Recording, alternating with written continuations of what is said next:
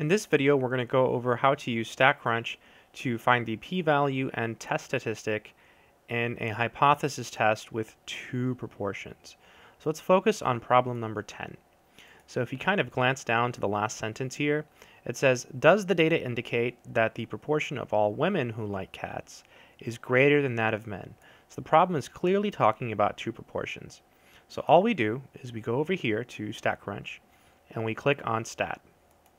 And then we go down to where it says proportion stats and we select to sample because we have two things, we have men and women, and then you go to with summary. So you left click on with summary.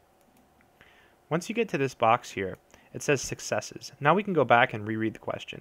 So a sample of 59 women showed that 45 of them like cats.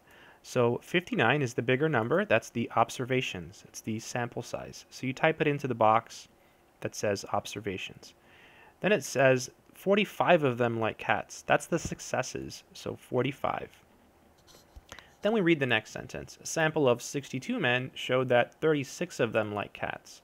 So this again is the observations. So you go to observations and you type in 62. And then the successes, that's 36. Then if you look at the last sentence, does the data indicate that the proportion of all women who like cats is greater than that of men? So because it says greater than, you just pick greater than here. You leave this box alone. You never change this number. Just leave it at 0 always. So because it says greater than, you just pick greater than. Then all you do, whoops, don't click confidence interval. Leave it at hypothesis test. Let's just double check it. We have 59 women. That's the observations. That checks. 45 of them like cats. That's the successes. We have 62 men, that's observations, 36 of them like cats, that's these successes. And it says greater than, so we chose greater than. Then you click compute, and we have the answers. The test statistic is right there. So z equals 2.13, and the p-value is also right there. So p-value is 0.0167, it's right here.